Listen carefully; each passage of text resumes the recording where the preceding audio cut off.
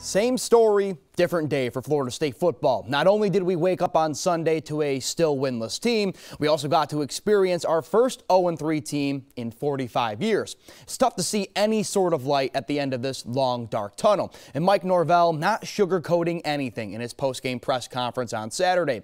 His team expects better out of themselves, and for the results not to show up on the field, it's just an added blow to this already struggling group.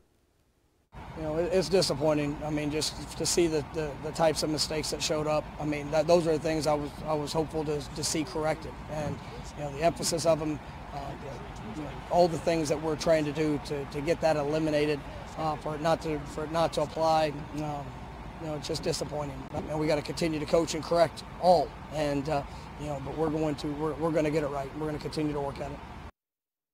Florida State returns home on Saturday to square off with Louisville. Kickoff is at 3:30.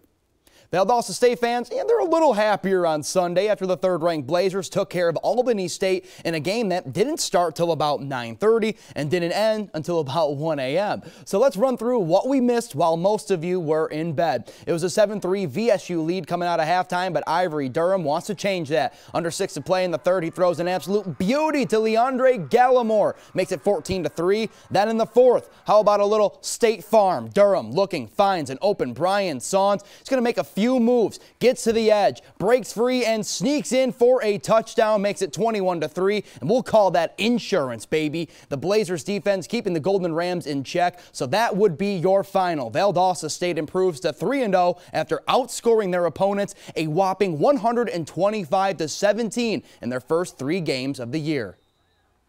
All 3 units, offense, defense, special teams, and we've been playing great complementary football. And even tonight, you know, we're going to have games where we need our defense to bow their necks and get off the field and create turnovers, and they did that tonight. You know, we had a few blunders in special teams tonight we got to fix. Obviously, I think the snap, I don't know if it was real high, but obviously the ball was wet when it was raining, so we gave up that block there. And then, you know, offense has scored when they had to right there. So, you know, is it perfect? No, but I do think we have a great complementary football right now. All 3 phases are helping the other ones win these games.